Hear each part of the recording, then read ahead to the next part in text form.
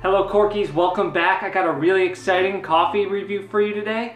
It's a Costa Rican Don Mayo La Ladera, and I got it at Sweet Maria's and it's home roasted, so stay tuned.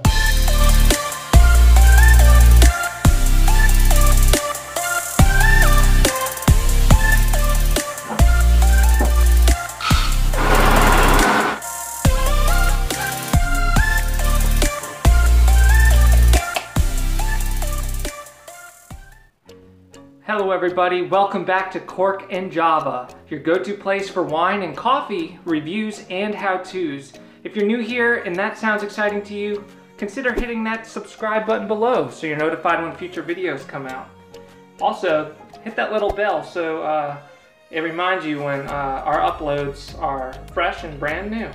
So today I'm reviewing a Costa Rican coffee. I picked it up at Sweet Maria's online and roasted it at home. Here's a little clip of me roasting it. I roasted it to about a City Plus, in between City Plus and Full City, so kind of a medium dark, not quite to like a French roast or anything like that, but I think perfect for this particular coffee, and I'll explain why in a little bit. This is a Costa Rican Don Mayo La Ladera, and it is a wet processed coffee. So I tried roasting this at a few different roast levels. I did a light to medium roast, and it kind of turned out a little bit grassy and like just grainy, and really just not too much fruit in it that you get on a lot of other coffees with a light roast. So this definitely strives better with a medium dark to a darker roast. This would be really good with espresso and stuff like that. But on the nose you get, like for me, this is a, like I said, like a City Plus, which is like a medium dark. You get kind of some molasses, chocolate notes. You get a lot of nuttiness with this. I get like almonds or like almond butter or like pistachio. Kind of like those little pistachio cookies or almond cookies. Kind of get a lot of that on the nose.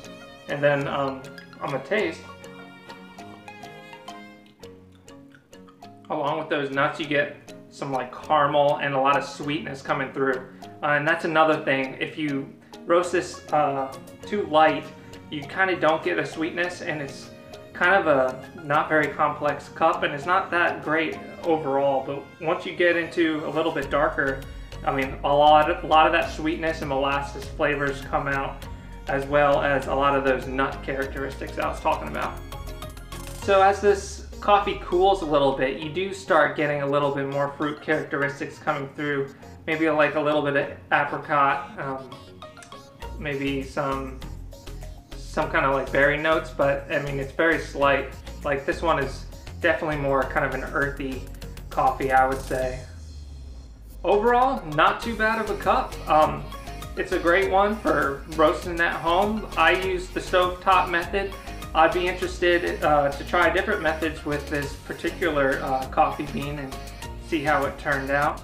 If you're interested in learning how I do my coffee roasting at home, go to our YouTube channel, and I got a video, two videos actually, on coffee roasting at home. One is a review of a actual coffee roasting product, and the other is the stovetop method versus actual an air popcorn popper method. So those are two great cheap ways to begin your coffee roasting journey at home. And like I said, this coffee from Sweet Maria's is Costa Rican. It's a great one to start with, and it's a great one just for all around sipping as well as for your espresso making. Alright, that's going to do it for us here at Cork and Java today. If you like this video, please leave a comment below with what are some of your favorite coffees. I'd like to know. We have a Facebook group. On Facebook, it's Cork and Java, so just go and search for us there. We got a Twitter handle, which is @CorkJava, and we also have a Pinterest account, which is pinterest.com/CorkandJava. And until next time, guys, bottoms up.